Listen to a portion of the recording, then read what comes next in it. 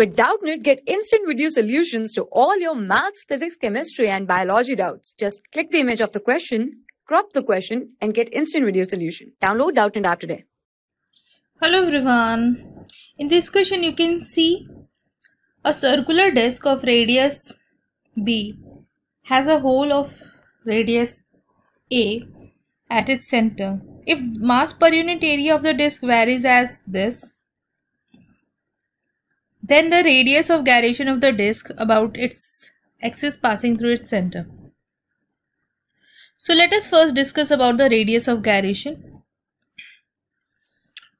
So if I say I is equals to mk square, where I is the moment of inertia and m is the mass, then this k is radius of gyration.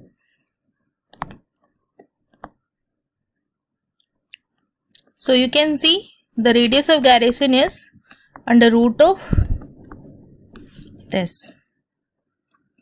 Now here the mass per unit area varies as sigma naught by r, right? So we have to take the element at a distance of r, since the mass per unit area is varying here. So let's suppose I took at a distance of r a ring of thickness dr.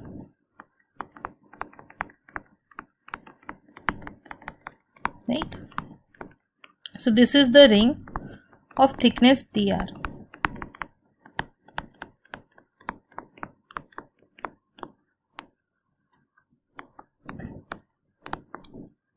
So you can see the area of the ring can be calculated by using length into width. So I will write the area of this ring is equals to 2 pi r dr. Simple.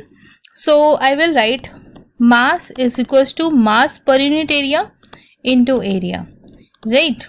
So I will write sigma naught by r into area is 2 pi r dr. So this will get cancelled out and you will get sigma naught into dr as dm.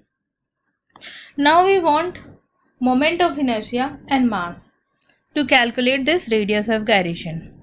So here we got dm is equals to 2 pi epsilon naught 2 pi sigma naught dr. So I will write here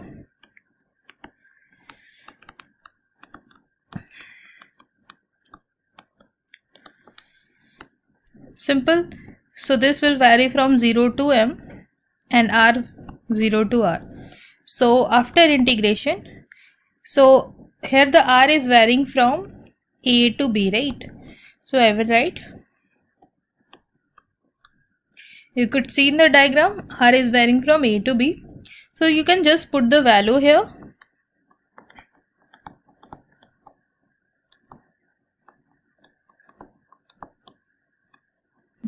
So this will be the mass of the disc, right? Now let's calculate the moment of inertia. So I will write di, that is the moment of inertia of that ring, is equals to dm into small r square, where small r is the radius of that ring, radius of the ring element. Simple. So just put the value. Dm we know that 2 pi sigma naught dr. So I will take the constant outside and into this.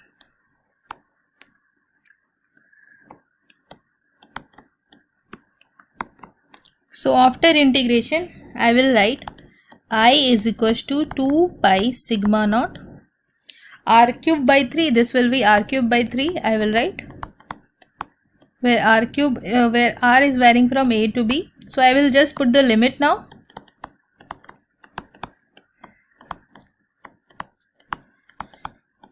So this will be the value of I, right? Now you can put the value of I and m in the formula of radius of gyration, that is this. So just put this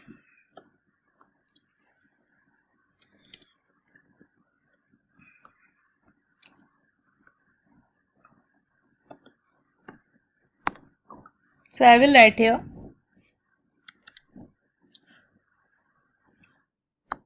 k is equals to under root of I here is this,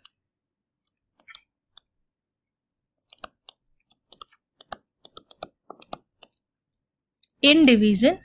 Now you can see the expression for m, we got 2 pi sigma naught b minus a. Right, so if you will divide the two, this will get cancelled out, and this is b cube minus a cube. So if you will see the formula for b cube minus a cube, it is equals to minus a cube is equals to b minus a into plus ab. Simple. So if you will put this value here, so you will get k is equals to under root of a square. So this b minus a and b minus a will get cancelled out.